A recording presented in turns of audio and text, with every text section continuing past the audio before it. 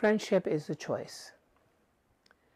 If you go into work and you don't get along with anyone on your job, the common denominator is you, not them.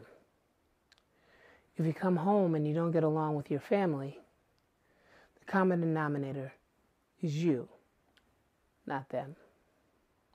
Now, faith and integrity will force you to make choices.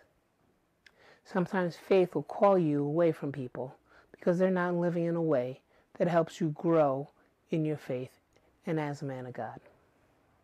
Integrity will do the same thing. But it's better to be a man who lost friends because he stood for integrity than somebody who lost their integrity standing for their friends.